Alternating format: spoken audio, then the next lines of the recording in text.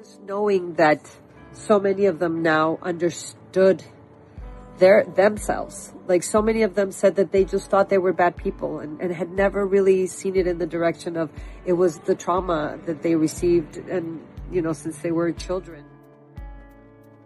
You could just, in the way that they were sharing, you could feel and you could sense that they were forgiving themselves, that they were feeling a love for themselves in those minutes, in those hours, in that particular exchange.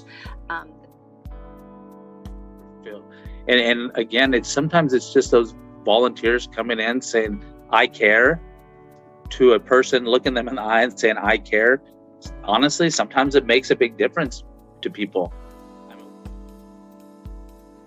What I am most surprised and awed by was how much wisdom there was here about why it's so important for us to do early detection and early intervention.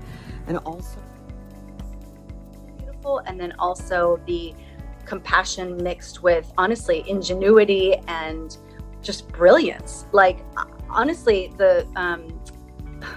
I wrote them all down, like every idea that came through them. It was just like, oh my gosh, we need you out here. We need you to, we need these ideas to transform, reform schools. One of the things that they had brought up was to be able to help the youth through, now we have Zoom, and even though they can't get out, they can work with the parents to teach them how to deal with some of these issues that they actually felt when they were a kid. So, I mean, it's just amazing. And also how much hope that I experienced today from the prison residents who were going through the Compassion Prison Project and learning about their own ACEs and how they can be part of healing for themselves, for the prison community, and for their larger communities back home.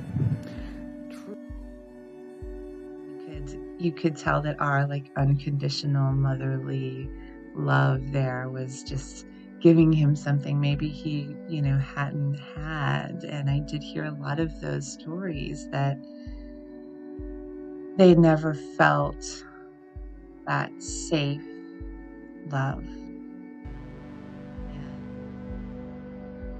I mean, it's just amazing, especially when people are all working together, the communities and the volunteers and the staff at the prison, and the participants in the program. It's just, I think that's what we need to change the world, because right now they know what we need, right? Because it's a human need, right? It's a human need, it's a humanity need. So yeah, the compassion that I felt both that they had for themselves, the people in their lives, the people that they may have hurt.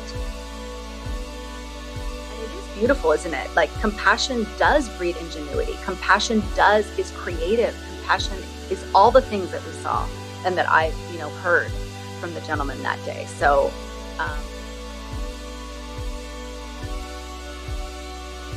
this is like an ICU for ACEs, right? And everybody knows that the work that happens in the ICU, the reason they call it the ICU is because it's the intensive care unit. And this is the place where intensive care needs to be happening. And that is the work that the Compassion Prison Project is doing. You're my hero, my dear.